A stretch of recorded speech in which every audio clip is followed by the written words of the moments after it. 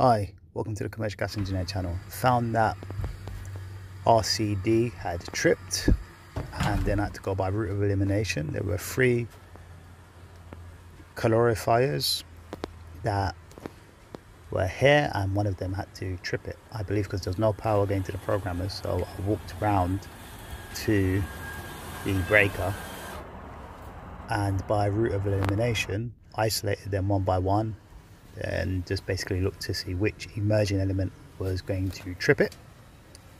I could have just made safe and isolated it and walked away, but I wanted to find out which one it was. So I put a cable tie. I knew this one tripped it, told me to check the resistance. So basically here I'm just checking to see if it is safe, if my multimeter and my tester is just basically working. Then I made sure that it was off and then I checked the resistance, but I think the readings I was getting was okay, but I think maybe the insulation resistance possibly was the issue, because the resistance seemed okay on the element, but I don't know. And I checked another one and I had good resistance readings. I was getting different readings on different ones, but I found 3 out of 4 with problems. The pumps had power now, because what happened, the programmers had no power, so the whole floor had no hot water or heating because the actuators weren't opening, the pumps weren't circulating.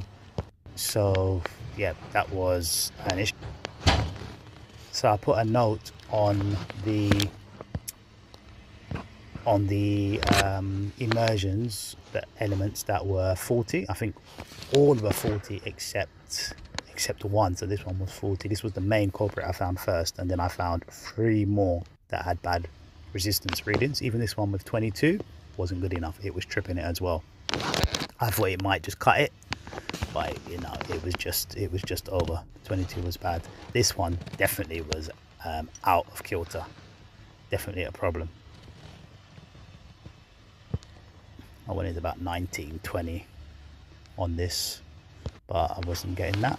So I just put cable ties through them so that they won't turn them on again. Left a note, told them that the immersion elements needed changing, and then I had to basically turn the programmer back on because they just default to off when the power cuts on them. So I just need hitting to stay on constantly so that the residents can have heating and hot water non-stop.